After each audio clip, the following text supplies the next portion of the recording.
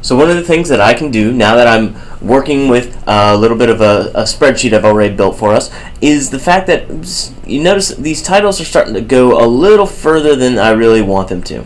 What I can do is, say for example, I know why the caged bird sings by Maya Angelou. I can double click on this cell and you're going to notice that I actually have my cursor now inside of it. One of the things I can do while I'm in here is I can say hold down the Alt key, and if I press enter, notice what happens. It didn't immediately jump to, if I just hit enter by itself, it's just going to immediately jump to the next cell. But holding Alt and pressing enter, you notice how it jumps it down. Now if I hit enter, you'll see that the entire row actually gets resized. And I'm going to do this again for reposition yourself reflections. Holding Alt, enter, enter, and then once again for Interpretation of Dreams by Sigmund Freud. Now why would I want to do this? Well, that allows me to shrink this down a little bit.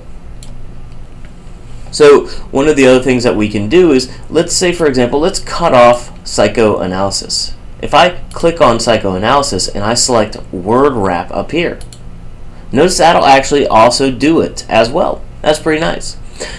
So one of the things I can do while I'm messing around inside of Microsoft Excel is you can notice I have a price and a quantity for each one of these books. Now we started using the idea of cell referencing just a little bit ago. So what I can do is I can actually find sort of a subtotal, if you will, and by utilizing cell referencing, I start with the equal sign.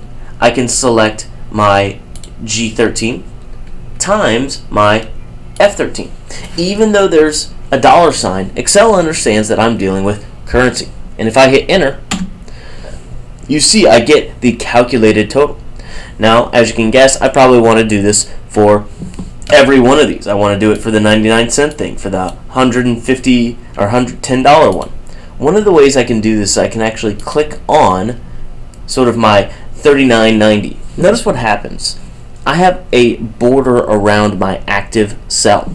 And at the very bottom there, I've got this tiny, tiny little square right there. Notice what happened when I moused over it. My mouse changed to this little crosshair effect. This is a plus sign. This is a crosshair. Notice the difference. If I click, hold, and drag downward, notice what's happening to my box.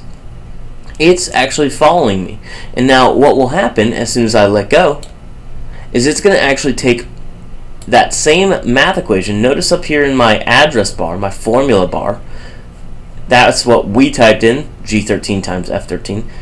Down here, G14, F14. Notice what's happening.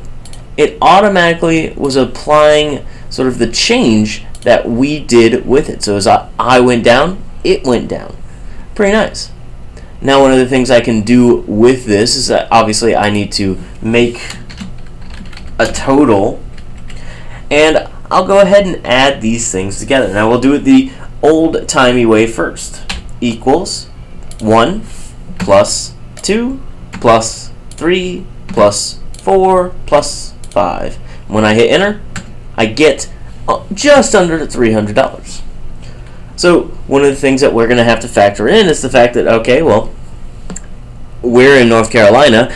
Mr. Fuke is in California, so I'm going to probably need to do some shipping. You know, so I see that we've got 2 digitals, but we also have 3 actual physical copies. So I need to add in a new row. One of the things I can do is if I click on row 18, I can actually come up here to my insert tab. Oh, I actually don't even need to. It's right there. There's the insert tab. And if I click on that drop down menu, you see that I have insert sheet rows. And that's actually going to do exactly that. Notice what happened. I now have a new row. I can add in shipping. And before I even add in shipping, notice my number didn't change. This still stayed the same as well. It understood that. That's pretty nice. I type shipping. Well, go ahead and add in, say, maybe, I don't know, $10. I know that's a lot. Now I do need to effectively add that in, so plus H18. And so now, notice what we've done. We've added in some new little effects.